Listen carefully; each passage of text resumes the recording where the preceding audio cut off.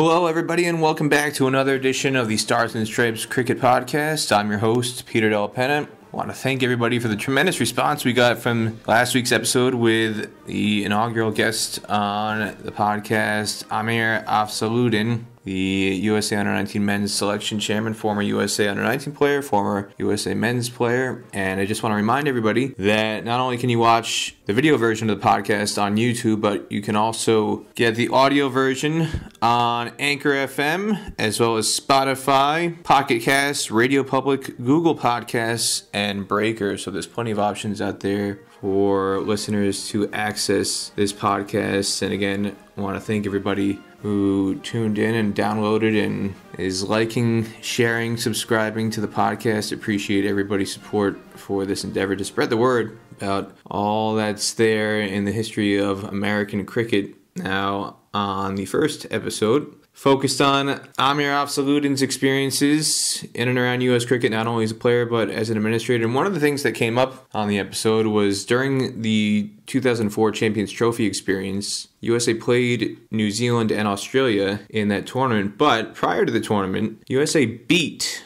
Zimbabwe in a warm-up match. Steve Messiah scored a century for USA. USA chased down a target of 273 with 2 balls to spare. Messiah again a century, finished 142 not out in that match. USA winning by 4 wickets. But that was a warm-up match. USA's men's team has never beaten a test nation in an official match in either T20 international cricket or in one-day cricket. The only 2 one-dayers the USA has ever played against full members came in that 2004 Champions Trophy, where they were demolished convincingly by both New Zealand and then the world champions Australia. But the USA cricket setup does have a victory against a test nation at senior level, and that achievement belongs to the USA women's team. Now, to be 100% accurate, it was a victory against a full member. First ever victory by USA against a full member nation, women's or men's cricket, to be crystal clear on this, because I know there are some women's cricket aficionados who will listen to this podcast, and they will correctly point out that test status and ODI status in women's cricket was orchestrated and awarded in a different manner to how it is done in men's cricket. Universal ODI status in women's cricket was only handed out to the full members as recently as last month, April 2021, and that includes Afghanistan. Peculiarly enough, Afghanistan doesn't even have a women's team at the moment. They've never played an organized match, but nonetheless, they've got ODI status. Anyway, though, USA does have a victory over a full member nation in women's cricket, though they didn't technically have ODI status at the time. But Zimbabwe was a full member administration collectively at the time that USA beat them. That came in 2011 at the women's 50-over World Cup Qualifier in Bangladesh. It was a very, very thrilling encounter. USA coming out on top in the second to last over with 7 balls remaining. USA pulled out a 1-run victory, clinched by a runout in the field from today's guest, Shebani Bhaskar. Shebani has a very, very interesting story to tell about her journey making it into the USA national team as a 17-year-old. That was her debut tour, going to Bangladesh in November 2011. In what was a very, very famous and historic victory for USA, she played a starring role. Not only did she have that run out, but she top scored in the first innings for USA, scoring 72, and wound up as the leading scorer on that tour for USA as a 17-year-old. And not only was it a great achievement for the youngest player on the team as a teenager to perform so well, but it's also a feather in the cap of anyone who looks toward grooming talent that's American-born. Shebani, just like Amir Afzaludin, born in Illinois, and was born to a mother who was American, born and raised of Indian descent, and her father who's worked as a diplomat in American embassies around the world. So she's got quite an extensive family history in the U.S., but also her life's journey has taken her all around the world to a lot of very, very interesting places that helped shape her cricket journey. And she's going to tell us a little bit about that on this show, as well as what the future plans are for women's cricket, with the T20 Americas qualifier coming up later this summer to be hosted by USA in September, and then the 50 over World Cup qualifier, which was pushed back from last year, is now slated to be held in December in Sri Lanka. So she's a very engaging guest. Shebani currently serves as the vice captain for the USA women's team. She's currently based in Chennai as well during the pandemic. Her father, again, is a diplomat and is working at the U.S. consulate in Chennai, so that's where the family is currently based. But she's been continuing her training despite not being able to get back to Texas for the recent women's camp due to certain travel logistical issues involved with the pandemic at the moment, but she's still training hard in Chennai. She's looking forward to come back to the U.S. later in the summer at the start of the intra-regional competition that's going to be launched in the very near future, and she's got an awful lot to discuss about her career and her future plans and goals playing for USA. Here is Shebani Bhaskar. Today on the Stars and Stripes Cricket Podcast, we welcome USA women's player Shebani Bhaskar. Shebani, welcome to the show. Hi, Peter. How are you? Thank you. I'm flattered and honored to be on the Stars and Stripes Cricket Podcast today. Well, thank you for coming on board. Long distance podcast today. You're in Chennai at the moment. I know these are interesting times. Obviously, a lot of concern throughout the world for what's going on, the current state of affairs in India. Tell us what things have been like from your own perspective. So we've been in a fairly safe environment, me and my family. So we've been able to stay indoors as much as possible, so reducing or minimizing contact with as many people as possible. So we're just staying in and staying at home. We're able to telework and all of that, so we haven't come in contact with too many people, and that has really helped. None of us have gotten sick. We've also got our first doses of the vaccine. So, but it's been a challenge because, of course, last year we were supposed to have the 50 over qualifier, and then we were supposed to have quite a bit of cricket, which hasn't happened, of course, and it got postponed to this year, and then it's been further postponed to December, and it's a little challenging to not be playing or not be able to go outdoors much, because now there are like lockdown restrictions coming into place. The grounds are closed, camps are closed, and so it was just I guess staying at home and hunkering down. No, it's definitely been challenging in a lot of ways for a lot of people. Now, you are the third American-born woman to play for USA. Wow. Sandra Ibarra and Erica Rendler beat you to the punch in that regard, but you made your debut in November of 2011 in Bangladesh. Right. At the 50 over Women's World Cup Qualifier against South Africa. Yes. And just read off some of the names from the scorecard from that match that are well-known names. Dani van Nijkerk, Yes. Trish Chetty, Marizan Kapp. I mean, you played against some quite big names in that event. As a 17-year-old at the time, making your debut, the youngest player in the USA women's squad. What was that experience like for you?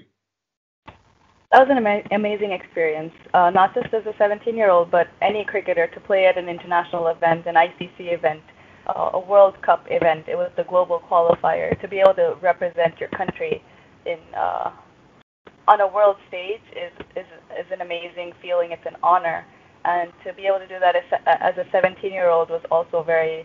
It was a great experience. So playing against South Africa, a full member nation, and I still remember Moslin Daniels was bowling, and I hit a back foot cover drive, and it went for 4, and then the next ball, she pitched up, and I drove it through mid-off for another boundary.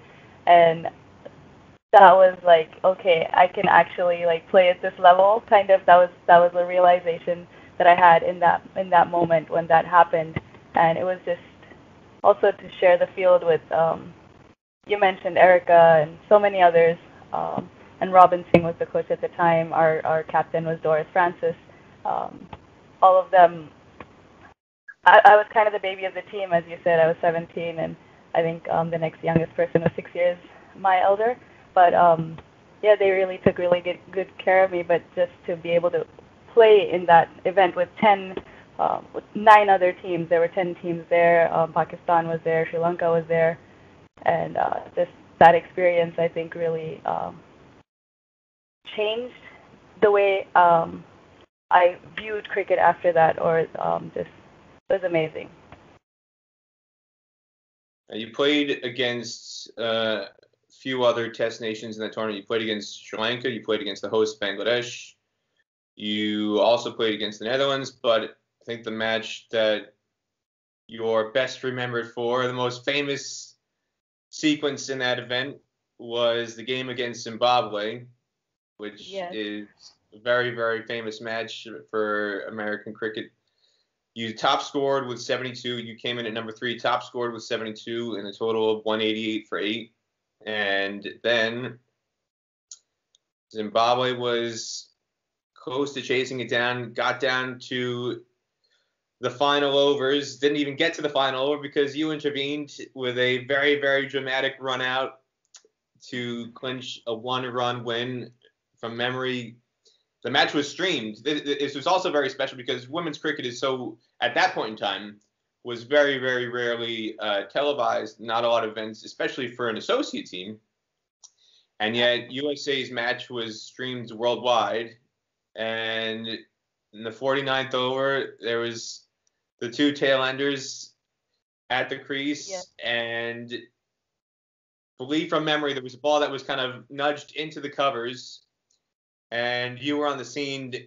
Just relive that experience for us and tell us how you remember it. Yeah, so I believe they had 7 balls left, and they needed 2 runs to win, and it was the last wicket. And the batter on the non-strikers end, she was actually doing quite well. She was scoring some runs, and we thought, I guess the feeling was they had 7 balls, that they were so close to winning. And but then the previous ball, the batter hit to me. I was standing at extra cover, and she hit the ball to me, and they didn't take a single. And then that ball, she hit it again straight to me, and they took off. And then I wasn't really thinking. I was just like, okay, I have to get to the ball as quickly as possible, pick it up, and throw it in. And from extra cover, you can see about 2.5 stumps, and I hit a direct hit, 1 bounce, and the ball hit the stumps at the striker's end, and all of us were just looking at the square leg umpire, and the umpire really took their time and was just like, okay. And then of course there aren't video replays and stuff like that, but then it just seemed like the umpire's finger went up in slow motion to indicate that the batter was run out. But in that moment, everyone was so excited. All of us were jumping, and there's like this huge, like, yes kind of feeling. And we couldn't believe it, but neither could Zimbabwe, because they were playing well up to that point. And then I think maybe they just panicked a little and took that run. And yeah, years of training came into that moment, I guess. A lot of oh, sorry. My dad just walked in. Your famous dad. Yes. My favorite dad of any American cricket dad anywhere in the world, Bhaskar. Oh, he can't hear you since I have my headphones on, but He's a fascinating guy. You know, tell us about him and his influence, because I think one of the things I find so fun about you and your family is the fact that the traditional stereotype for Asian families is academics, school. And I remember one of the first times I met him, it might have been in Philadelphia at the Marion Cricket Club when the MCC toured and you guys played there in 2016. Yes. And I was chatting to him, talking about you, asking how you got into cricket and what level of support he gave, and was there any pressure from him, or what he thought about you playing compared to focusing more on academics? And he said, academics? Why would I want her to do that? Like, she's doing something amazing playing sports. Like, this is awesome. Like, who wouldn't want to have a daughter playing cricket for a national team? Like, why would I discourage that? And he just went on about that. I think he told me about how he formerly was a track runner, a track and field athlete. So he had that experience in his life growing up, and he wanted that for you. So what was the kind of support structure like for you growing up from your dad and from your mom and the rest of your family? So it's always been balancing both academics as well as sports. So we've grown up. I have two sisters. So my elder sister was a rower, so she was in crew, and then my younger sister played. She plays some football and plays some golf as well, and she's into singing and other extracurriculars as well. But it's always been about being an all-rounder, not just in cricket, but also in life. But academics is like my mom's rule was, as long as you're doing well in academics, you can continue to play sports and like kind of excel at both, really, and as far as we can go in sport as well. So we grew up playing all different sports. So we started with like yoga, running, or like athletics, swimming, and martial arts.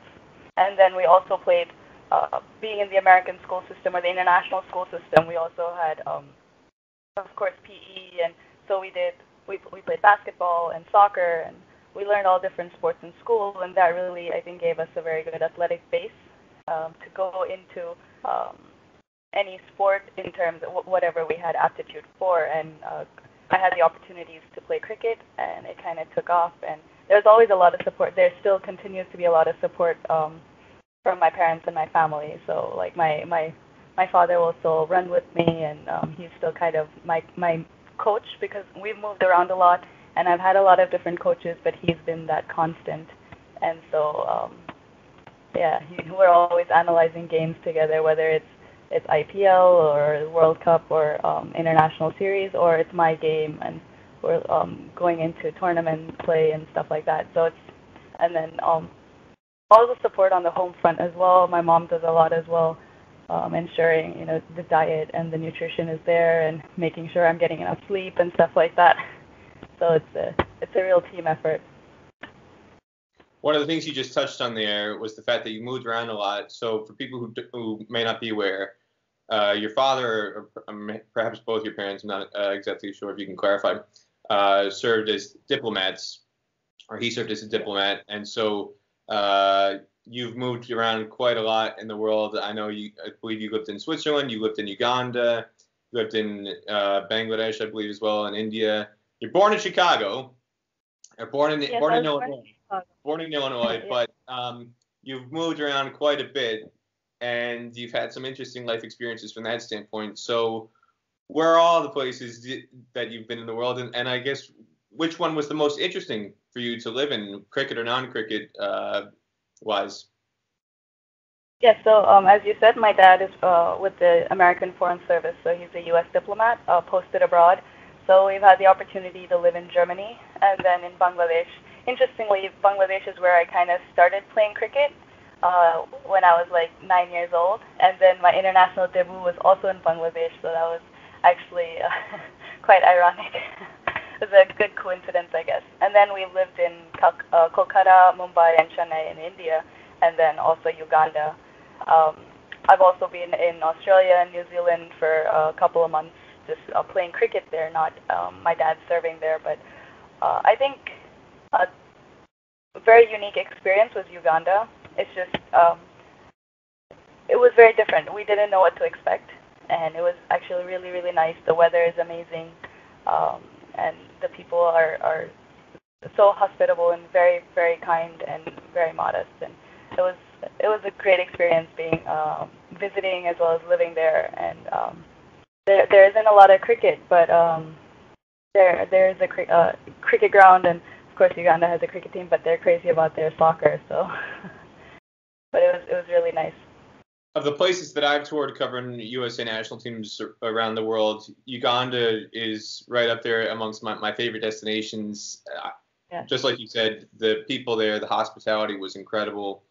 The warmth, the enthusiasm for cricket. I know cricket isn't necessarily a popular sport there, but compared to, say, soccer or football, but the enthusiasm within the cricket community was remarkable. And even though the facilities they had were limited in some ways, I would also argue that their facilities for cricket, the turf wicket facilities, could easily be claimed to be better than what's available in America. Lugogo, which is in downtown Kampala, basically, but then also Entebbe, which is a bit further south towards the airport. You've got not just the magnificent cricket ground there, which is very, very nice, but it's right next to a golf course, around a golf course. So they've got some really, really gorgeous facilities. And I know you are also a very competitive golfer in your lifetime. So what can you tell us about, I guess, that experience and playing golf or just competing in sports in Uganda? Yeah, so we were in Uganda and there was the Entebbe Open. So you rightly said that Entebbe cricket ground. Around it, you have a couple of the holes of the Entebbe golf course, and so that's when I saw the Entebbe cricket ground when I was playing the rounds there. But yeah, I competed in the Uganda Ladies Open, and then there was also a tournament at the Entebbe golf course. And I'm known to be a fairly long driver of the golf ball also.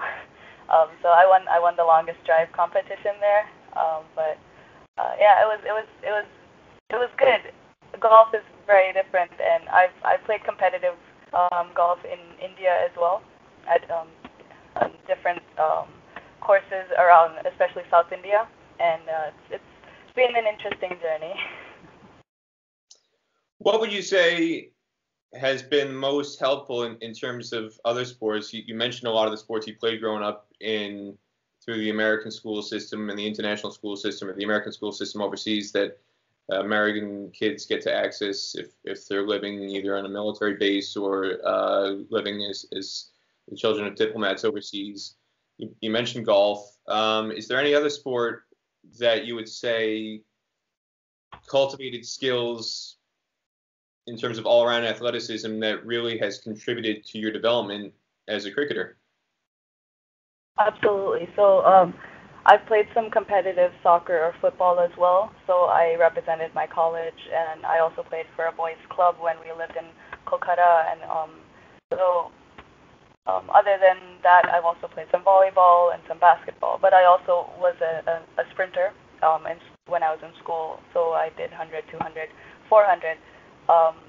Just the training that we did, whether I was really fast or not, it's the training that we did. It really helps in cricket as well. I believe that. So I was a goalkeeper or a goalie in soccer. So I think those skills definitely translate quite closely into cricket, especially the anticipation, learning how to dive. Even in basketball, you're always anticipating. You're trying to intercept the pass. That's just like fielding. You're always trying to see where the batter is going to hit the ball, depending on their backlift. How high is their backlift? Where is it going? Well, where are their feet facing? Where's the feet facing? And then you can move accordingly. And that way you'll be just a split second quicker, but that is the difference between taking that catch and not being there for that catch or stopping that boundary, I feel. So it's also that you're constantly engaged in the game, and it also, I would say, develops different muscle groups. So you use different muscle groups for each sport, and you don't have to specifically do fitness as such. If you're able to play different sports, you are going to be fairly athletic, and I think that strength that you build just by playing different sports is phenomenal, and you don't need to just go to a fitness trainer and do fitness, but you can also enjoy while you're getting stronger and faster and more athletic. You really touched on a few interesting points there with regards to just kind of the mental approach of sports and an athlete in general, not just cricket. And I think that's something that's not often discussed in cricket in particular, there's so much focus on the technical skills and drilling and batting and bowling, and not so much practice in fielding, but the mental awareness and the physical cues that are given, especially in the field, that things that happen in other sports. You didn't mention tennis in there, I don't think, and I played tennis growing up, but I'm sure you played tennis. But, you know, one of the things you look for in tennis growing up is, and that I did a lot of work with when I used to do youth tennis coaching, was don't wait for the ball to bounce to figure out how the ball is going to bounce off the court. You have to be reading the wrist position of the player on the other side of the court when he's hitting the ball, and read the wrist and the racket face, so you can tell if he's turning his wrist over, producing topspin, if they're turning the wrist the other way to undercut it to produce backspin, if they're keeping their wrist and the racket face fairly open so that you can expect a truer bounce and not as much spin, and obviously also the different surfaces that come into play with whether it's a hard court versus a grass court versus a clay court and the different reactions that that's going to produce. I don't often see that a lot in terms of cricket coaching, in terms of things like when a player is batting, if you're fielding it square leg or you're fielding it mid wicket, I see a lot of players who, rather than look at the batsman the entire time, if they're in front of the wicket, they look at their bowler running in, and they waste, I feel so much time is wasted looking at their bowler, their teammate running in, which is completely useless as far as I'm concerned, when in reality they should be focusing on the batsman, because there's so many cues that you can pick up in terms of the footwork, the hip position, the hip rotation, that if you're on the leg side and you can see the hips opening up, that's a cue to be, the ball's coming to you, to be heightened, to have a sense of alertness. If the hips are closed, if you're fielding on the offside, and you can sense a player is kind of reaching out a bit more with the hips closed, you can expect a cut shot coming on, or if they're not winding up and they're just kind of delicately playing just a dab or a late cut, again, not expecting for the cutting back. You're training your eye, you're training your mind to do these things. And I often times I just see a lot of junior players in particular who, if they're in front of the wicket, they're looking at their bowler instead of where I feel that the focus should be more on the batter. And you know, you look at other sports. You know, baseball, for example, most players in the infield, they're not looking at their pitcher throwing the ball to home plate. Their focus is entirely on the batter the whole time. You mentioned basketball. If you're guarding somebody, there's a lot of face guarding going on. Or football and American football, there's a lot of face guarding going on where you don't have to know where the ball is. If your back is to the quarterback or your back is to the point guard, whoever's got the ball, you can pick up a lot of cues based on the person you're guarding just by looking at their eyes, looking at their face, looking at kind of where their arms are, to figure out if they're expecting the ball, and then you know to pick your head up to turn around or to put your hands up to kind of try and disrupt the pass or whatever. In your experience, have you felt like cricket coaches do an effective job of this, and have they contributed to your development in that in any way through your experiences, or is this something that you felt you picked up a lot more of just in working with other sports, and you had to just adapt naturally? I think it's mostly picking up from other sports when it comes to things like fielding or looking at cues.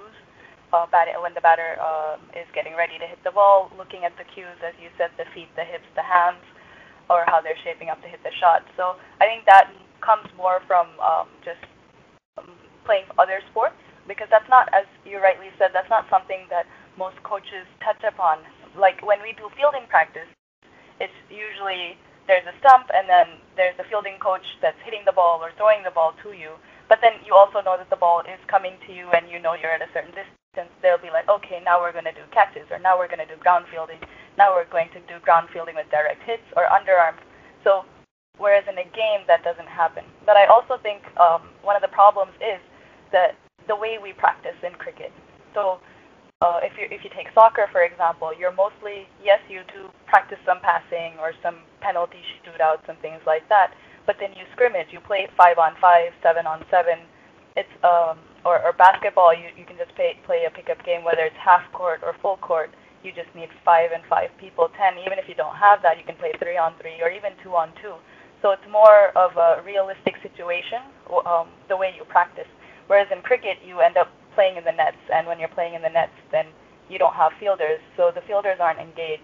So a system we came up with, of course, my dad's input as well, just to kind of get into the practice of anticipating where the batter is going to hit the ball, is watching the bat. Well, so if I'm not bowling or batting, and then I'm just helping around the nets, then let's say it's my break time, then I'll watch the batter, and depending on how they're shaping up, I'll be like right, left, or sometimes I get confused with my right and left to say it, so I would rather show hands. So yeah, I'm like, yeah, this is my left. Oh no, wait, this is my right. So, but I would probably like show hands. I'll be like, okay, she's gonna hit there, or he's gonna hit here, or okay, this ball's going here. You might be wrong. You might start with 5 right and 5 wrong and 10 balls. But then I think that really helps. Later, it'll be 8 out of 10, and then it might be 9 out of 10. You might not get 10 out of 10, but those 9 times you'll be that much quicker to the ball and things like that. So, as you rightly said, it's not something coaches touch upon, and it's also just, I think, the way we practice in cricket. There isn't a lot of open wicket or center wicket practice that's done, at least at the junior levels, because you are either playing in the nets, or someone is just underarming, or you're playing against a bowling machine or something like that. And then as a fielder, you can't pick up on those skills. So I think the more you play games, that's when these things you pick up. So I think that's when that people say, oh, you can see that he has experience or she has experience, or that person has matured as a cricketer. But I think that's just that they've played so many games, so they've picked up on all these tips and tricks and cues, and so they have that experience.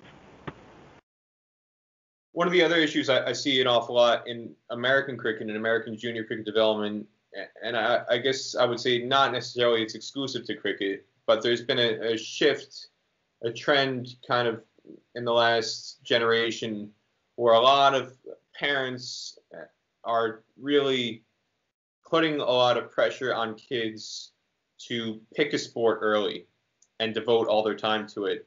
And you grew up this way, I grew up this way, where we played as many sports as possible. And to get as many experiences as possible, you're in so many different things. And just from a more of a basic standpoint, you avoid burnout. You get a chance to refresh and experience different things. And you were always playing something in season. It wasn't a year-round thing. So if it was in winter, you would go outside and play football. And if it was indoors, you would play basketball, or I played ice hockey competitively. And then it wasn't until the spring or the summer that you went outside and played baseball, you played tennis, you played golf, you played other sports. And it's one of the things I get a bit concerned by in some of my travels and experiences around the U.S. that quite a lot of kids who are being funneled into the cricket academies that have popped up around the USA. When I'll talk to some of the parents or talk to some of the kids, and I ask them, well, what other sports are you playing, or what else do you do for enjoyment? And the answer from the parents or the kids, not always, but a significant portion of the time is, well, we're focused on cricket. What kind of question is that? What a stupid question. Why would we want to spend our time playing other sports? And, we're focused, the kid is only 9 or 10 years old or 11 years old, and it's already, well, we've got a vision. We want him playing for USA one day. And if that's going to happen, well, Malcolm Gladwell told me 10,000 hours of practice is what's required. And so we better get a head start now.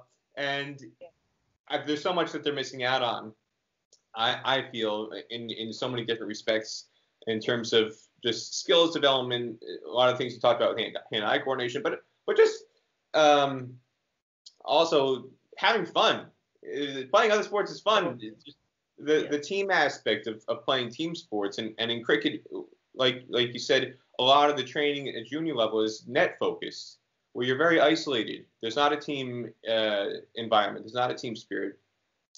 And that's missed out on an awful lot. But just the social aspects of playing other sports in a team environment, just having fun with it. So what would you say, I guess, to kids in this situation, or parents in this situation who are growing up now, knowing the experiences that you had, getting an awful lot of opportunities to play different things? What were the benefits, I guess, not just from a skill standpoint, but socially or otherwise, that you felt you gained, and why you would encourage parents of kids or kids themselves who are at a preteen age or teenagers now, who are getting a bit carried away, thinking of the pot of gold at the end of the rainbow, and I'm not sure what kind of pot of gold they're thinking of, because in U.S. cricket, that pot of gold might only have a few coins in it at the moment. But just, what would you say to encourage them to not get so hyper-focused and tunnel vision, and the benefits that you experience from, like I said, not just from a skill standpoint, but just socially and other enjoyment you got out of playing other sports, and why you think it's necessary? Yes. So actually, during this lockdown, I also started playing some badminton with my friends, just for fun.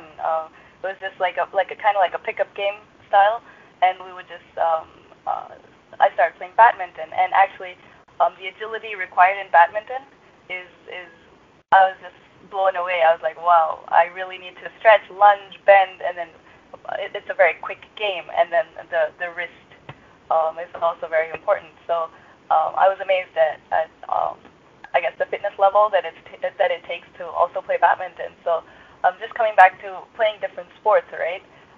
You learn so much just playing different sports. Whether it's the movement, or instead of doing 20 lunges and then different types of lunges, if you just go play a big game of badminton, you would have done the fitness for the number of lunges that you would do otherwise. But like as you said, the social aspect, you make multiple groups or circles of friends as well. So the group of friends you would have in cricket, maybe 10 or 20 people at your academy, and then if you also go and play football or soccer, and you make more friends, and just the thought process is also different. So yes, for me, I started playing competitive cricket when I was 11, but at that time I was also playing soccer. I was playing golf. I was also playing a little bit of tennis, and then I would play different or other sports in school as well. I was also playing basketball and things like that. But it also takes your mind off of just cricket. So if you're just what I think of if I'm just playing cricket is, okay, I'm constantly thinking about the game, whether it's on the field or off the field. After hours, once I get back from practice, I'm still analyzing the game. I'm still thinking about the game. And that is very mentally and emotionally draining as well, especially when you want to play very competitively. And that is, as you say, most people's goals when they start playing really early.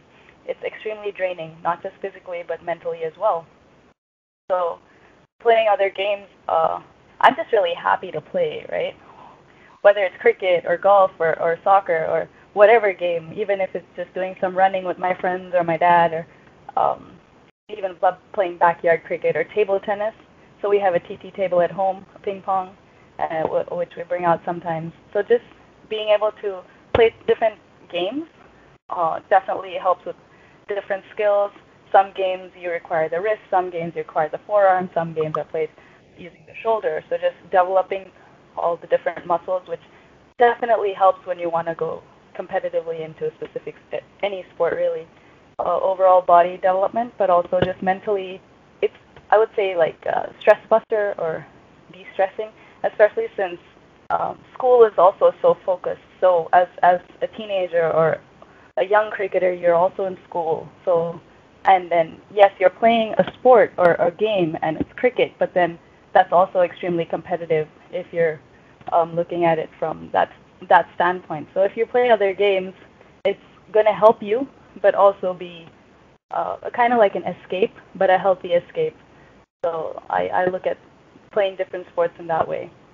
So having played some cricket in New Zealand and Australia, a lot of the players, even if they're playing for, say, Otago or Auckland or some rep cricket, they do continue to play other sports as well. For example, they play cricket during the summer, and then they play netball during the winter months there. So that, yes, keeps them fit, also keeps them engaged, and I think they enjoy playing sport. And there are definitely things you learn from different sports, and you can use that in whichever sport you finally pick to play. So it's been that was a good learning as well, because in cricket, as you mentioned, in India especially, where I've played a lot of cricket, it's you specialize from like the age of like 6 or 7, and you're just playing cricket. But in other countries, in the West Indies as well, a lot of girls play soccer or football, and I think it's really important to play multiple sports, also to just take the pressure off of constantly playing the same game. Is there one sport you would pick out that if you were not a cricketer would be the sport you would most want to represent USA in?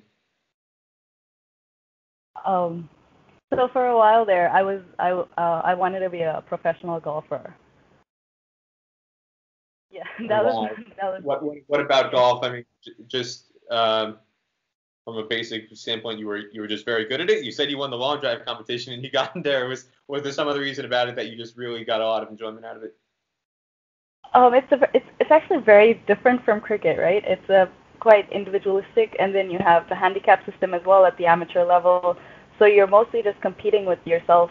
So it's extremely different from other sports, but it's also very beautiful, and the greenery, and it's actually very calming for me personally when I go to play golf. I really enjoy that aspect of it. I think that would be it. Golf. Most people in the U.S. know that you started your USA career in 2011. That wasn't officially the start of your cricket career, though, in a kind of a professional or semi-professional sense.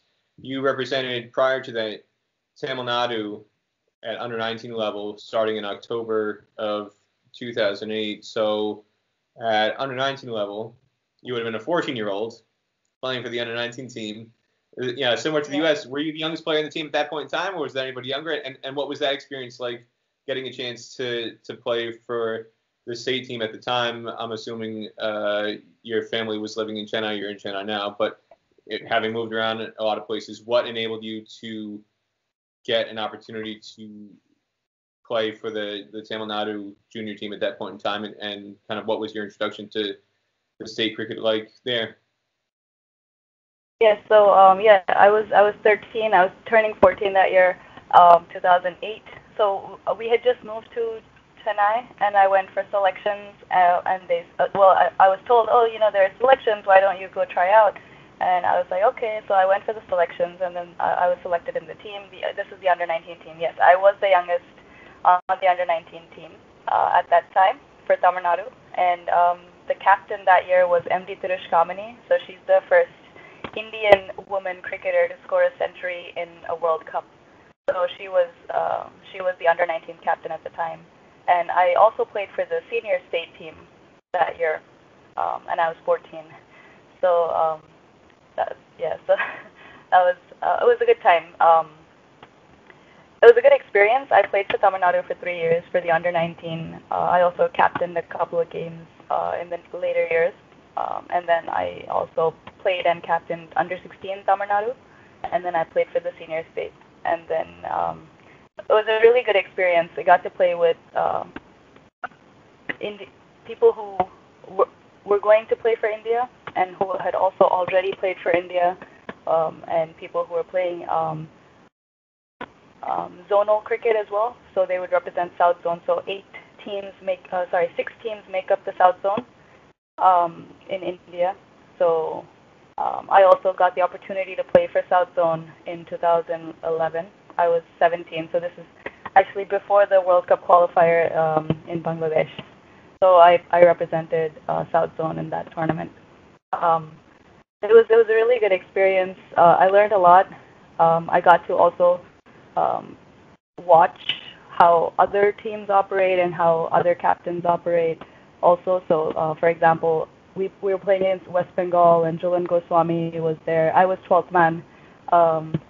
So I used to go on the field a lot, and of course carry drinks. But my fielding was good, so I would be 12th man. And so whenever anyone got hurt or had to go out, then I would be on the field. But then I got to watch like Julian Goswami's captaincy style and all of that, and she was the captain of India at the time, and just the way she. So I still vividly remember one of the fielders dropped the catch at mid-wicket, and it was Tirush's catch. And Tirush is one of the main batters for Tamil Nadu, and this is a national. So she dropped the catch.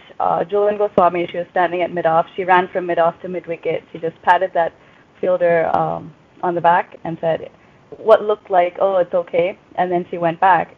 They ended up winning the game. But just the different captaincy styles was interesting to see, versus perhaps shouting at the fielder for dropping the catch or something like that, or showing annoyance, but actually going up, encouraging that fielder, so it's okay, it happens, and then you keep going. So I think it was very good development for me as a cricketer to have played it in India for those 3 years under.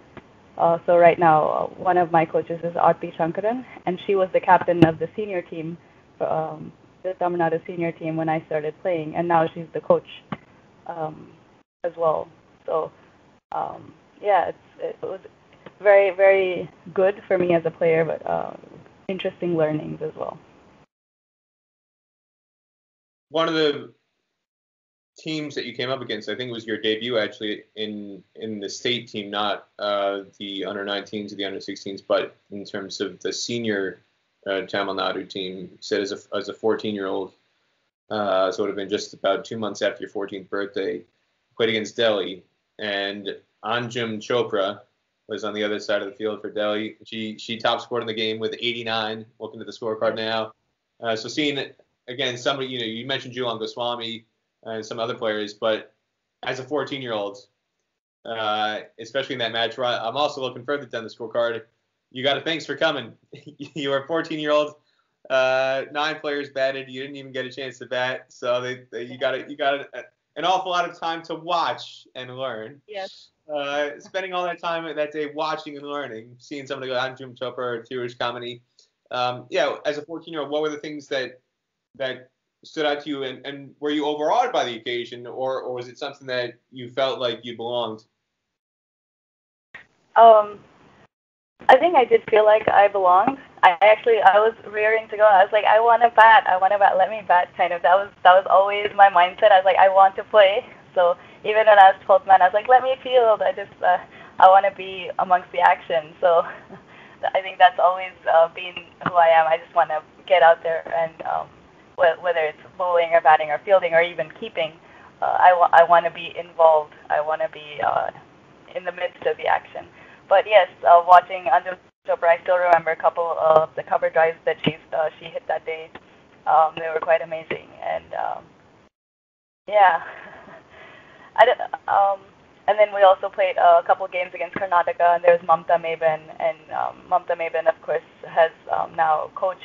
She coached China, she coached Bangladesh, she's coached a few international teams, but she is a former Indian cricketer, and playing against Indian legends, but also international legends of the game. It was a big learning experience. So I was always just watching how are the batters playing, different styles, not just of captaincy, but also of play. So some people would hit the ball harder, some people would use their hands and angles and stuff like that. So how do different batters use their style of play to score runs or either boundaries or just guiding the ball to take more ones and twos. And then the first year I played, there was the 2-day version, the longer version. There was no T20, so it was 2-day cricket and 1-day cricket. And then the following year, they didn't have any 2-day games. They only did T20 and 1-day games. So when the T20s came around, then I got more opportunities because I was already known as an attacking batter. So I got more chances to play in the T20 senior team. So it was good though. You mentioned you've gotten a chance to play in Australia and New Zealand. I think you were a bit modest about that. You left out the part where you opened the batting with Suzie Bates for Otago. And you also played with Lee Kasparek in that squad against Canterbury team with Amy Satterthwaite and Leah Tahuhu, amongst others. You've had an awful lot of experiences just everywhere. I know you played in the West Indies competition as well for Leeward Islands, and if memory serves me right, you were the top scorer for the Leeward Islands, or one of the top scorers in that competition for them.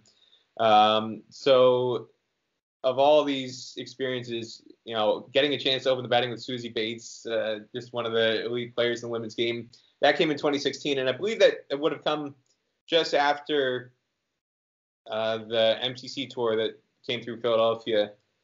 And I know there's some connections that Julie Abbott and some other people who are involved with U.S. cricket have with some players overseas, with Charlotte Edwards, with Suzie Bates.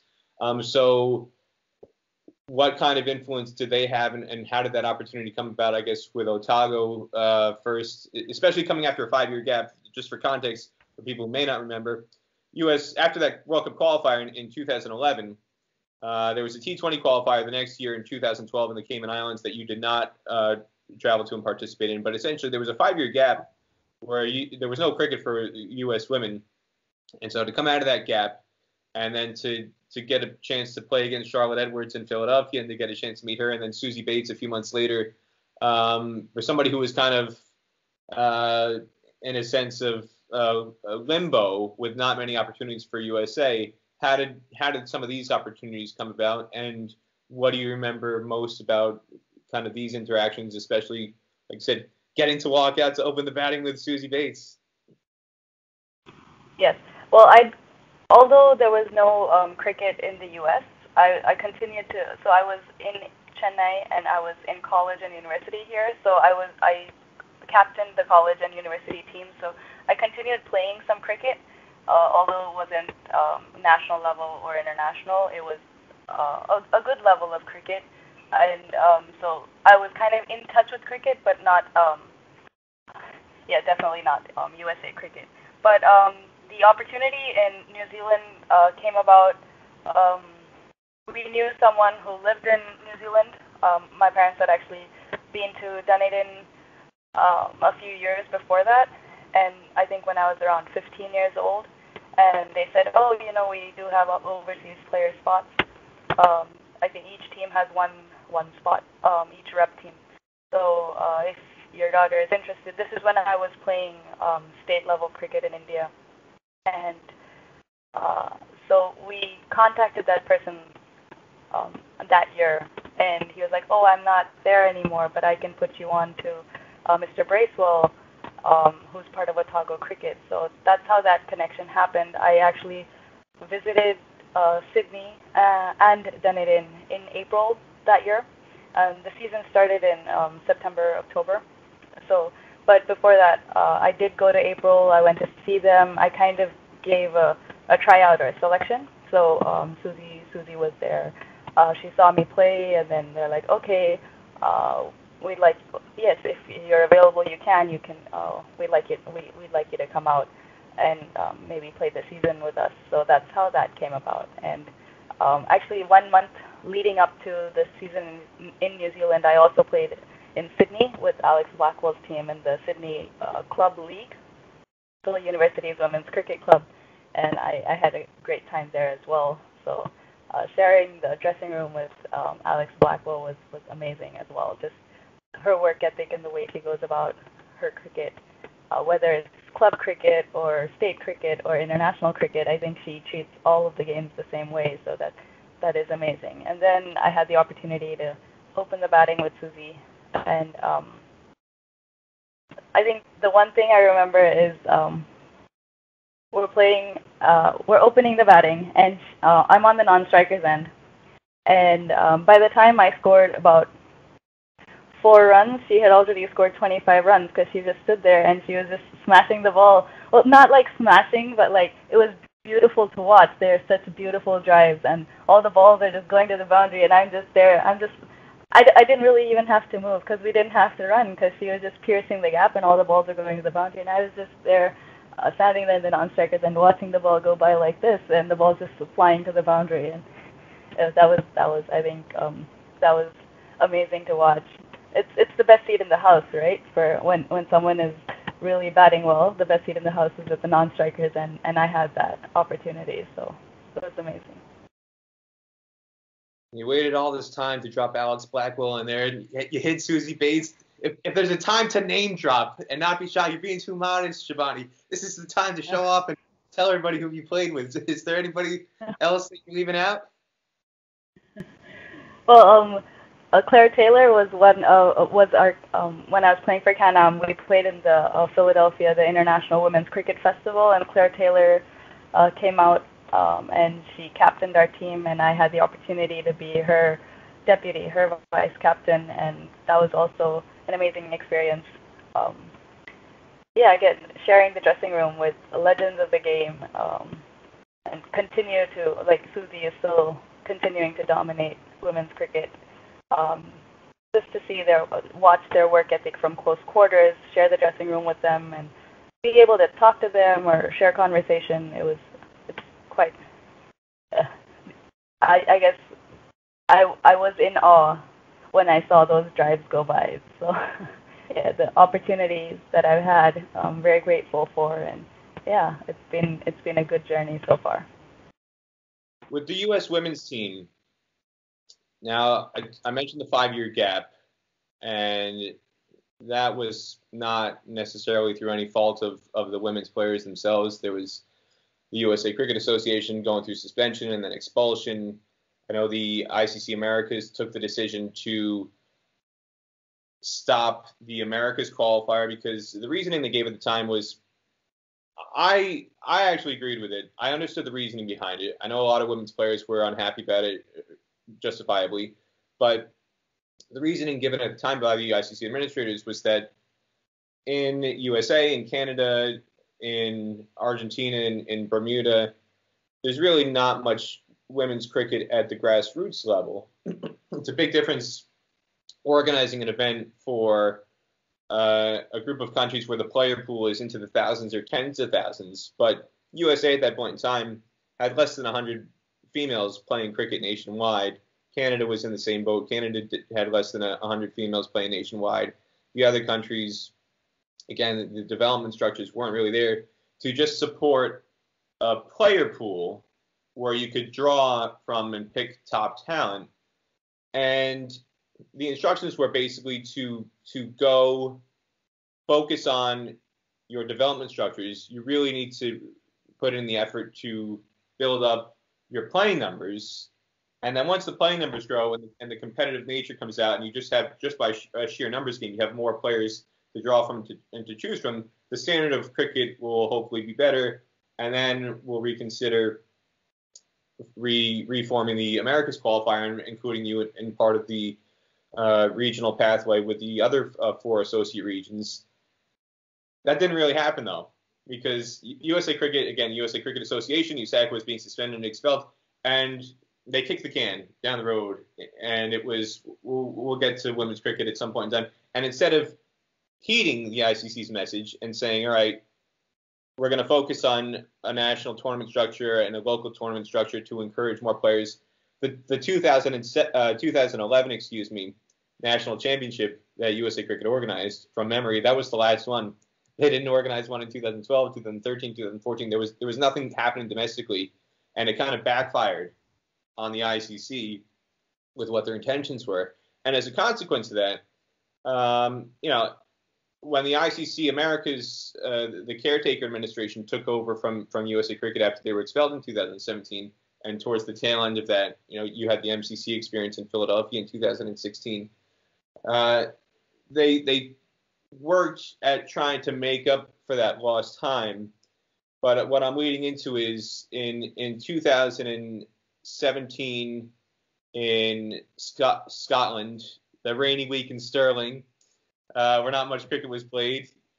And then, but further to that, even I would say more prominently in 2019, having that experience at the qualifier in Scotland was a real eye-opener to me, and I think to some other people, about where things went wrong in terms of the lack of help that was provided to the women's players. Because on the other side of the field, starting with the warm-up games, you had Thailand staring at you guys back in the face, and in 2011, Thailand was basically in the exact same position as USA from a competitive standpoint, maybe even further behind.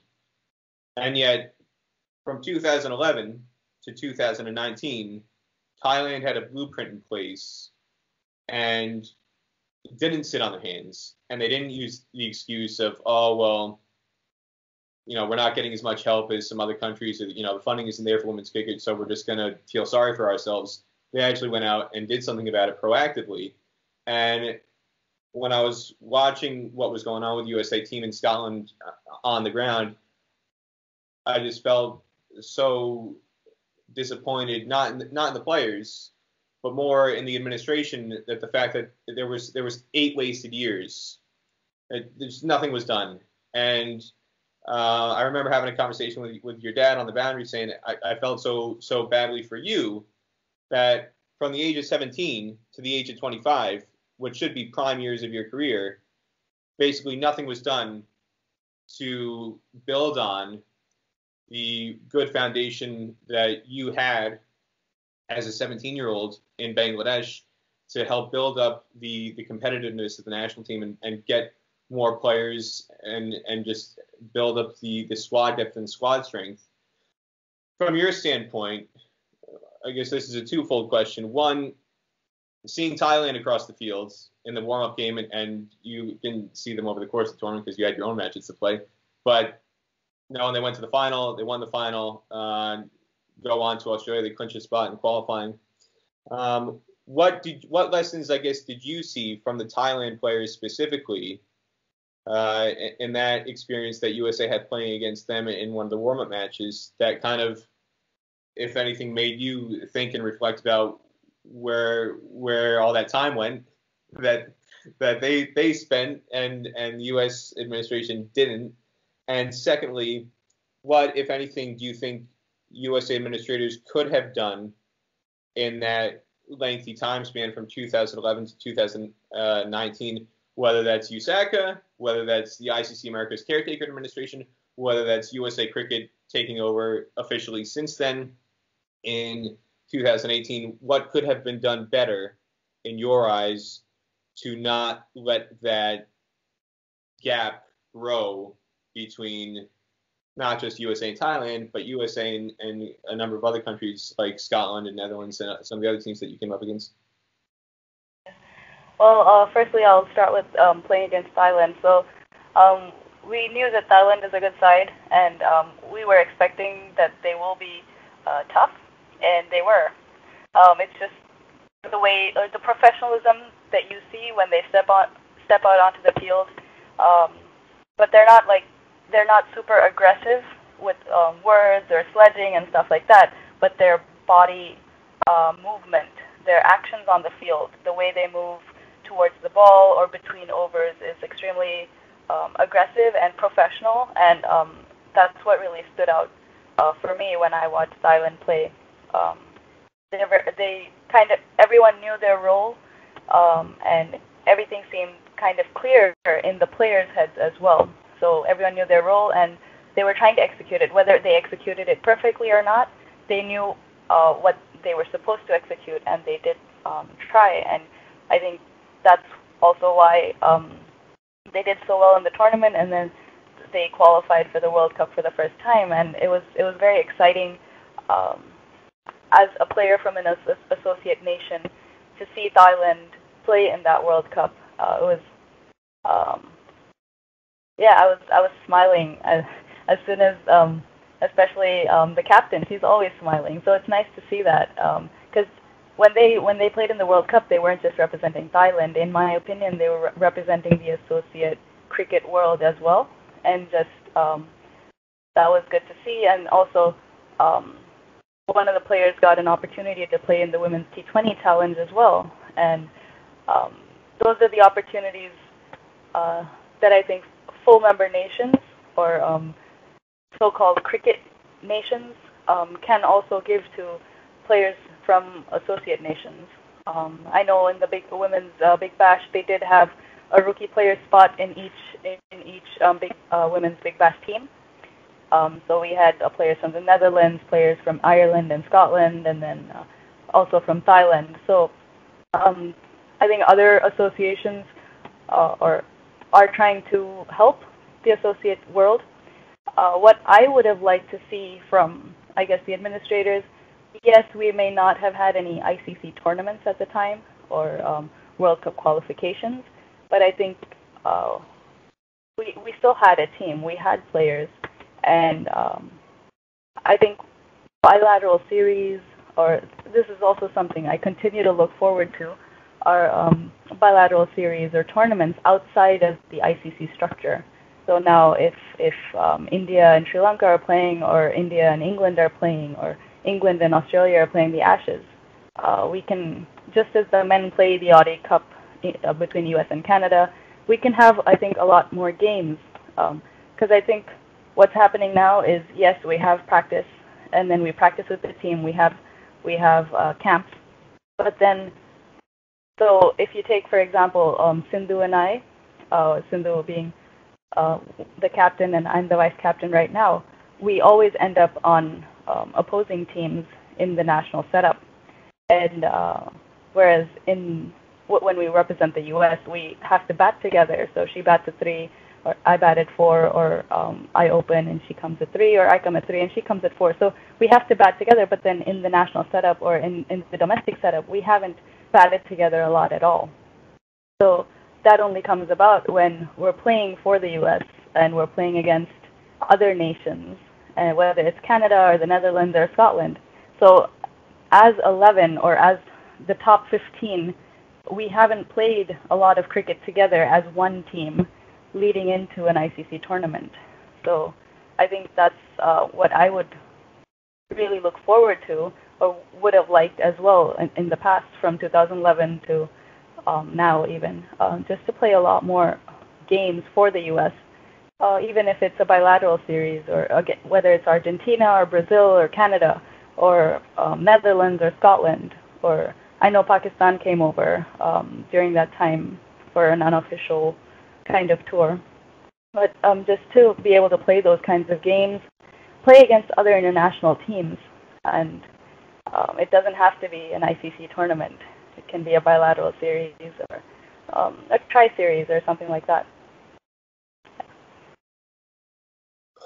One of the other things I guess I wanted to ask about in terms of your approach, and kind of a varying approach possibly to how you bat with USA versus how you bat with other teams.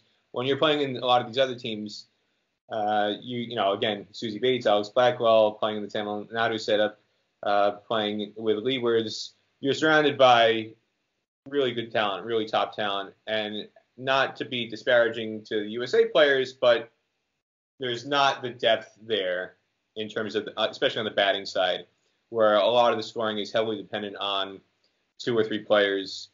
And I sensed from watching On the Boundary in Scotland in 2019 that, you know, compared to where you were as a 17-year-old, where you played with a lot of freedom in Bangladesh, it seemed like you were very tentative in this qualifier in Scotland, and it was very it seemed unnatural for me watching you, as somebody who, in my experience, has observed you as a very aggressive player, somebody who really likes to hit the ball and is not concerned with just patting it and tapping it and playing glances and just tapping and running.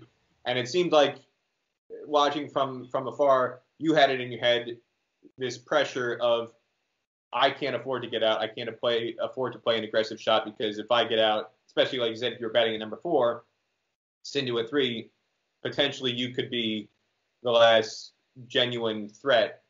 And if you don't bat into the 19th to 20 over, that could be the difference between, USA getting to 130 or 140 or potentially ending on 80 or 90, which happened in some games for USA. So do you take a different approach when you do bat for USA, considering the level of talent depth that is around it? It's not that there aren't good players or quality players, just from top to bottom, just on a pure depth standpoint, it's not as deep as some of the other teams that you play in. So does that affect your mental approach, and does that affect the way that you take to batting for USA? Because, for example, when I saw somebody like on the men's side, Delray Rawlins for Bermuda, Delray Rawlins plays for Sussex in county cricket, and he's got a very, very different role in county cricket, where he's surrounded by an incredible array of talent in county cricket. But when he comes to Bermuda, and when he played against USA in the T20 qualifier, it's a whole different kettle of fish. And instead of just going guns blazing, reverse sweeping from ball one like he does for Sussex and going trying to blast everything for six, he was very, very watchful, very circumspect for a good 30, 40 balls until he felt he could really tee off in the last 3 or 4 overs. So take us through that kind of mental approach from your standpoint in terms of how you approach things in other squads, per se, compared to how you approach your recent experiences playing for USA. Well, there's, of course, a lot of talent in the U.S. as well, and just, I would say, more experience or match play is maybe lacking, and so I'm really looking forward to how everyone comes up, especially the younger generation and the younger kids, the under 19 kids. I'm really looking forward to playing with them and all of that. In terms of my role, I think there is a difference. I'd like to say no, I play the same way wherever I'm playing, but definitely I think there is a slight difference, or I do think subconsciously maybe that, okay, I need to stay out there, but I've noticed, or I've realized, that my best game is when I'm attacking. And there was this game that we played against Canada. It was the third game, and I batted at 3, and we lost an early wicket. But I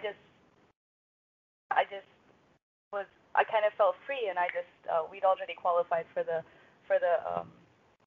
global qualifier. We'd won the first 2 games, and then the third game I just went out there and I was just stroking the ball, and I hit a lot of boundaries, and it was a quick fire 30, and I think that is the game that kind of, I think, suits me, or that comes naturally, as you said, aggressive. I like to be a stroke maker. I like to play my strokes. So I think there is that difference, especially the last tournament in Scotland. Whereas the previous tournament in Scotland, the 2017 qualifier, I opened the batting, so my role was slightly different, and I scored a 50 in that tournament in the first game. It was, yes. So I think there is a difference, and I'm working towards eliminating that difference, and being confident enough to just trust my natural aggressive stroke play, regardless of, I guess, what position I'm batting at, or for whichever team, just to have that confidence that, yes, I will play my aggressive game, my natural game, and that will also be good for the team, and I will be able to stay longer as well with that natural aggressive stroke play. So that's, I think that was also my realization after the tournament, that, yes, this is how I would like to play, be my aggressive self when I'm batting, and it'll also be better for the team. So, yes. Realistically, I think everybody expects USA to come out of the Americas as the champion host and the team with the most talent on paper. 50 over qualifier is a different matter. What are the team goals at the moment, and is it just from a very pragmatic point of view, is the team looking at that qualifier, or you personally looking at it as more of a development opportunity and a chance to just get exposure, considering what you said earlier about just not getting enough match practice, no bilaterals, no anything. The only tournaments or the only matches that USA are playing are essentially ICC events for the USA women. You're not getting those other opportunities. Considering where USA is in the rankings, considering how USA has performed against that stature of team in previous qualifiers, I don't think a whole lot of people are expecting USA to come out and advance in qualifying for the 50 over World Cup. So how are you approaching that? And realistically, what are your goals personally and what are your goals for the team in the home qualifier with the T20 and then also in that context, the 50 over qualifier, which is against a much, much higher standard of competition? So I always play to win. So regardless of the game, regardless of the team, I always want to win. So that's what I'm looking at. But yeah, looking at the T20 qualifiers first, definitely I expect all the teams to be competitive. But definitely, I think if we play as a team, we can win and come out on top. And we're also the hosts. So last time we played against Canada in the T20 qualifiers, and we did well. We won 3-0, but we can't expect that same result this time. We, of course, as we improve, we also expect other teams to improve and also, yes, be really competitive. So personally, I'm just looking to play really good cricket, aggressive cricket. It's T20, so try to. I know last time we had scores around 115, 120, so I would think try to push that score up, 130, 140. For me personally, I've also been working on hitting sixes, so I hit a lot of boundaries, and that's been kind of my game. But show us your muscles, come on, show us the things you're packing. It's not in the muscles. It's, yeah, no. But yeah, just working on. I've been working with a couple of coaches here in Chennai, coaches and players, just working on the different techniques and the approaches to hitting sixes and things like that. So I'd like to bring that into my game as well, to be able to hit sixes at will or as required or when necessary. Say we go into a super over or something, to be able to pull that out and say, yes, I can do it, and have that confidence. So that's, yeah. I'm just really looking forward to getting back into it and playing a lot of cricket. And it's also very exciting that Brazil and Argentina are also going to be competing this time. I think that's a really good move by ICC and ICC Americas to include them, because they are playing a lot of cricket. I would actually like to see more countries playing. And yeah, it's also, I'm very glad that ICC has said that all T20 international, all T20s played between countries are going to be considered T20 internationals, because before, if you weren't, you didn't have that status, it would just be another T20. But now it's Austria and Germany playing five games there. All of them were considered T20 internationals. So I think that's a really positive step. And yes, looking forward to the 50 over format. A lot of the girls, especially in the U.S., haven't played 50 over cricket. At least, if you look at some of the current squad members, some of them haven't played. Those that were there in 2011 haven't played since 2011 a 50 over game or longer formats. And yeah, we've only played T20s, whether it was the 2017 Scotland qualifier, the 2019 Scotland qualifier, or the one against Canada. So it'll be interesting to see how that goes. I'm really looking forward to it. But as you mentioned, we also have a couple of full member nations that will be coming. So West Indies will be there. Sri Lanka is going to be there. So Pakistan will be there as well, other than the other associate nations and Bangladesh and Ireland. So I'm really looking to compete. I would love to surprise everyone at the qualifier by beating some of the bigger teams as well. And I think, again, if we have clear roles and we do our bits well, whether it's in the field or executing our bowling plans and things like that, definitely I think we can compete and even beat some of the teams. And I'm looking forward to doing that. I personally don't believe the gap is huge or anything like that. I don't think If you take some of the teams like Australia, England, and India, the gap, I would say, is much bigger. But if you look at other associate teams and even some like ODI teams with ODI status, I do think we can compete and compete really well. Personally, I'm looking forward to scoring a lot of runs, a couple of 50s, maybe 100 or two, and taking a lot of wickets as well, and contribute to the team in any way that I can. I'd like to think, I always like to think of the team first, and whatever I can do to help the team, and I'm looking forward to winning some games, definitely. One other thing you just touched on there, which I don't know if it's occurred to many people, it certainly didn't occur to me, was just from a very, very basic, again, very fundamental level. You said it. USA last played 50-over cricket in 2011. That's a 10-year gap. Yes. That's an entire career of not playing 50-over cricket. And again, no domestic tournaments organized by USACA, ICC Americas, the Caretaker Administration, Project USA, USA Cricket. Literally, there has been no 50-over cricket for USA women's players. Just from a basis of match simulation. Going back to one of the other things you touched on earlier about just general preparation, general skills development, just match simulation, just not even having the simulated experience of playing 50 overs.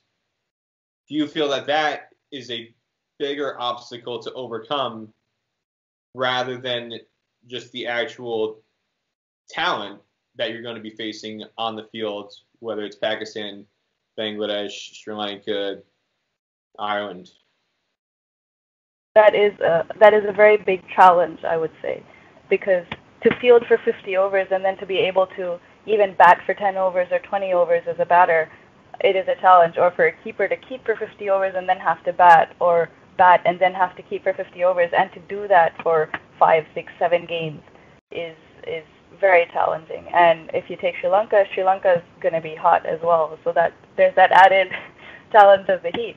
But yeah, now if we take 20 over cricket, we field for 20 overs, and then this is not just double that, it is double plus half, so it's 30 more overs of fielding, and it's a lot of standing and a lot of running, and more than the physical bit, it's mentally exhausting as well to be out there on the field for 50 overs.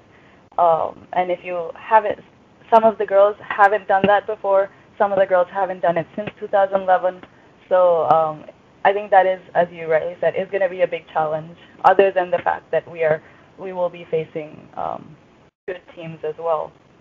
So yeah, I think it comes back to our preparation, and hopefully we can get some games, 50-over games, and I know that is on the cards in the domestic structure, that we will be playing interregionals and national championships. So those games, I think, should help as well. Again, just to follow up on that point, I guess two side questions. One, if I go back to the 2011 tournament in Bangladesh, looking at the scorecards against even a team just the Netherlands, not even talking about Sri Lanka or Bangladesh or Zimbabwe, but the Netherlands, the group stage match you played against them, they scored 329 for 5, and then in the playoff match they scored 293 for 7. But from memory, I remember USA being quite competitive in the first 15, 20, 25 overs, where they only had about 100, maybe 110, 115 on the board.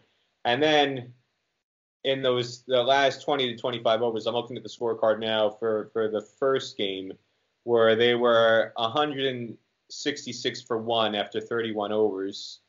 So they scored another 153 in the last 19 overs. And it just, from watching, I remember some of the streams, and USA lost that game by 225 runs. So they scored 329 for 5. USA bowled out for 104. Utah scored with 19. But just, it looked like, from a fitness standpoint, the team was just completely unprepared and unsuited to it, and just not used to, not accustomed to fielding for 50 over. And it looked like they were very engaged, very alert, very enthusiastic, very energetic for the first hour and a half of play. And then when those wickets weren't coming, it was like the energy just kind of fell off a cliff, and they just got more and more despondent in the field, and just the energy was just being, and forget running to save boundaries. The players weren't even jogging to save boundaries. It was just like, once the ball left the infield, or if a sweeper wasn't close enough on the boundary with 4 or 5 players out in the boundary, was just an automatic 2 if it didn't get to the rope, and sometimes it would be 3, let alone 4. So from that standpoint, you touched on it. Do you feel like the fielding is a bigger concern? Because I know some people might look at it and say they're concerned that USA might not be able to bat out 50 overs if they're not used to extending an innings, or they're used to just being too aggressive. The players who are playing locally, they're accustomed to playing T20 cricket. Are you more concerned about the fielding aspect and the fitness and the stamina in the field, and just being able to, or is it more a case of having the batting framework to be able to bat through an entire innings as a team? So on the fielding aspect, I think it's more than the physical ability or the fitness. It's the concentration, because an entire T20 game is over in 3.5 hours, and one innings is 3 hours 10 minutes in a 50 over game. So just to be able to concentrate for 300 balls, each ball, just switching on and off for that amount of time is very draining mentally. And to concentrate, as you said, after about an hour and a half, the energy levels drop. It's not, yes, there is a physical side to that, but I also think it's the mental, how to handle that in terms of concentration, because even a net session goes on for an hour or 2 hours, and then that's it. We don't practice for 3.5 hours, 7 hours, whereas this game will go on for 7 hours. So to be in the game, to be engaged, is a big challenge. So I think that's where it goes. Even if physically you're not able to, say, field 50 overs, if you're in it mentally, I think you'll be fine. And afterwards, you have the ice bath and all of that to recover for the next game, and all of that. So I think, of course, the support staff do a really good job of making sure we're ready. But we're also working on our fitness, and Bert has a good program set up for us, the strength as well as the conditioning, and we're doing a lot of running leading up to this. So I think that's also there. In the batting standpoint, I think it's more about patience, as you rightly said, especially in the domestic or the younger players, more used to being more aggressive because you only play 20 overs or maximum maybe 30 overs. And in a 50-over game, you can leave the ball, you can defend the ball more and things like that, and to be aggressive at the right times. And there is a lot more running between the wickets as well, I would say, because you just want to keep turning over the strike in a 50-over game as well.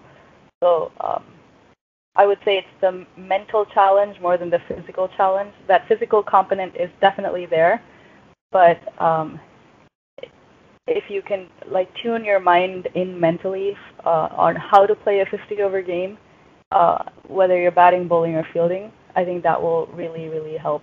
But it is going to be a challenge because if you've never done it before, how do you do it? So, but I think as I guess a senior player, and then of course with the coach Pricey, everyone I think will be guided, and we'll do our best, most definitely. Just one more question on this from your personal preparation standpoint.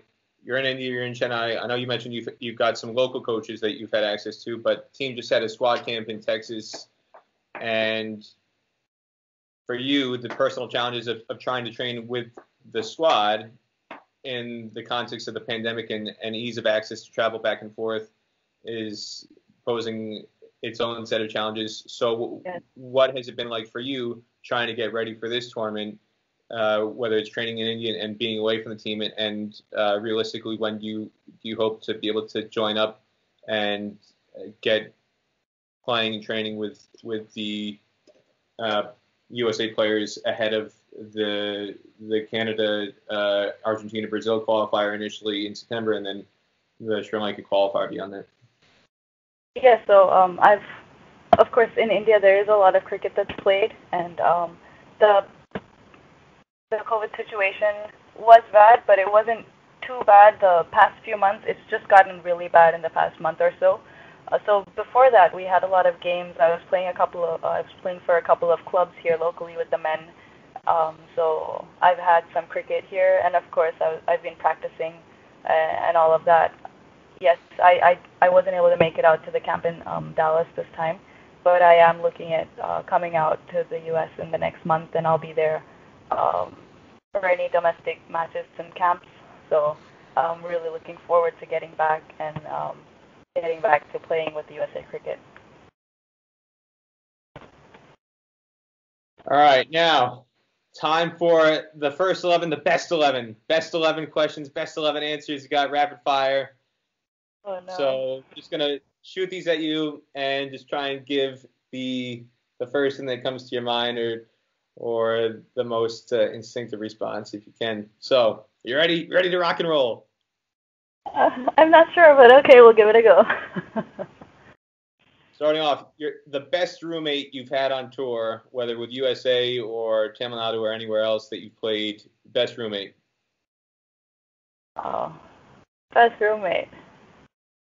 I don't know. In Australia, I didn't have a roommate. That was good. No. Lucky you. Well, yeah. No. I would say Kamakshi. So she was my first roommate in the senior team, and when I was playing for Tamil Nadu. So yeah, I would say she is one of my best roommates. The messiest roommate on tour, or the roommate who snored the loudest and kept you awake at night? That's me. I'm the messiest person in the team usually. I don't know. No one actually comes across as very messy. Everyone's really neat except for me. So I would have to say me. So you're the nightmare roommate. If anybody gets stuck with you, that's a problem. All right. If you couldn't be a cricketer, what job would you want to do for a career? Could I be a sports broadcaster? Why not? Would you want to be a cricket broadcaster, or would you want to be a sports broadcaster in a different sport mainly? Any sport. I just enjoy sports, so cricket, yes, but any sport really. Maybe tennis. Okay. Is there a reason why tennis? Just to follow up on that, not part of the 11 questions, but is there something about tennis? Is it because you want to be broadcasting at Wimbledon or some other place that is a kind of a dream of yours? Wimbledon is really nice, but I follow tennis. I really enjoy watching tennis. So I watch all the Grand Slams, and I follow men and women, and yeah. So I think that would be the reason. The nicest or the best cricket ground experience you've had as a player, so not just playing, but also the training facilities and also the lunches or the teas, just the overall experience of being at a cricket ground as a player. What's the best experience you've had in your career? Sher Bangla was an experience. That was the game against Zimbabwe. Of course, Sher Bangla being an international stadium, and then the lunch spread was also amazing. Not that I was really in. We had batted, and then we were gonna field next, so I didn't really eat much. But yeah, the lunch spread was insane, and the dressing rooms, those couches are really, really comfy. I'm sure the Bangladesh administrators will be delighted to hear you give them such a rave review. Okay, your favorite place to eat out on tour, fast food or otherwise? What's your go-to stop when you're on tour that you go to refuel after an intense match or training session? Well, in Florida and Fort Lauderdale, there's Woodlands, so that's South Indian food. So that's that, that's my pick. Ringing endorsement. All right, for Woodlands. Your favorite pizza topping? Cheese. Get a Is ringing that counted? endorsement. See, that's a trick question. Yeah, so I'm a cheese pizza guy myself, so you get no complaints from me with that answer. Nothing wrong with a cheese pizza, cheese and tomato, or a margarita, as it's called in Yes. some places in the world. Are you a Coke or a Pepsi person? Coke. That's another good answer. Ringing I'm getting the right endorsement. spot. Coca-Cola all the way. I like it. All right. Your favorite all-time cricketer? Oh, that's a tough one. All time. So I haven't had the opportunity to see him play much, but Gary Sobers. Just the fact that he does everything: ball pace, ball spin. Um, yes, Sir Gary Sobers. What makes you just pick him out of instead of a current player? I mean, have you come across footage of him, or is it just kind of the aura, the myth of Sobers and all the things that he was able to accomplish on a cricket field? I think definitely that's there, and just the fact that he's such an all-rounder, and to be able to hit six sixes in a long format, a 5 day game, just to have that fearlessness to do that, and the freedom and the ability as well. And the bats in those days were not as good as they are now, of course. And then, yeah, he could bowl like a fast bowler, and then bowl Chinaman as well. Just that's amazing. One of the greatest all-round cricketers. Your favorite non-cricket athlete? Serena Williams. Serena. Yes. Why Serena? She's amazing. She's a boss. It's good enough. All right. Your favorite movie? Harry Potter. Harry. Well, there's seven of them. Which one? If you had to pick one of the seven or seven and a half, eight. Stone. The Sorcerer's Stone. Yes. Okay, the first one. It was All the right. cutest. It actually made me read the entire series, which is amazing because I'm not much of a reader. Well, there we go. Now we know the impact J.K. Rowling has had on the reading development of an American cricket star. Yes, incredible. It like doubled the number of books I'd read already. No. Last one, your favorite show to binge watch on Netflix or some other platform? Oh, favorite show. Criminal Minds. Criminal Minds. Interesting. It's a very serious show, but I really enjoyed it. Good stuff. Well, that is the best 11 from Shebani Bhaskar. Thank you so much for taking the time to come on the Stars and Stripes Cricket Podcast. Really appreciate it. I think Thank you. It's just a fascinating journey hearing you go through all the experiences that you've had and given an opportunity for some people to relive that stuff vicariously through you, all the experiences you've had, cricket and otherwise. Give you the final word. Is there anything else you want to say to American cricket fans out there about U.S. women's team, yourself, about anything else that they don't know that you think they should know about what lies ahead for women's cricket and for you personally? Well, firstly, thank you so much, Peter, for inviting me to be on your podcast.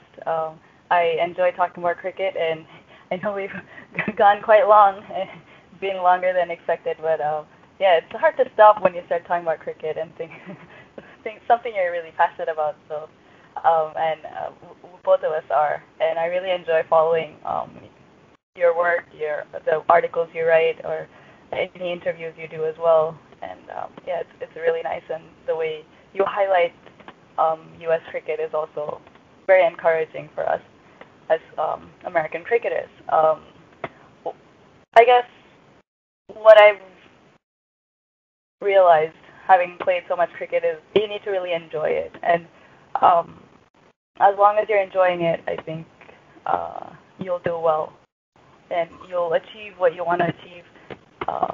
But you have to enjoy it, and it shouldn't feel like a chore. So when I was playing for UWCC in Australia, Alex Blackwell's team, the coach there, his name is Darren Smith. Before we went on the field, he would always say RES, relax, enjoy, and smile.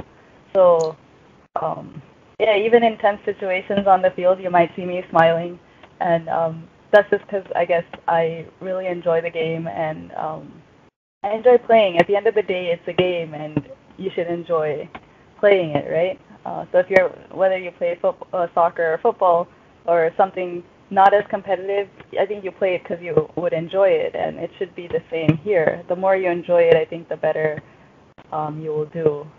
That's what I found in my many years of playing so far. So the more I enjoy that game or batting in that moment, the more freedom I have, and I feel the better I perform. So enjoy whatever you do. I think enjoy it and pursue what you love. And if you love cricket, play. And it doesn't matter if you don't reach the heights that you would like to, but if you enjoy it and you're passionate about it, just keep at it.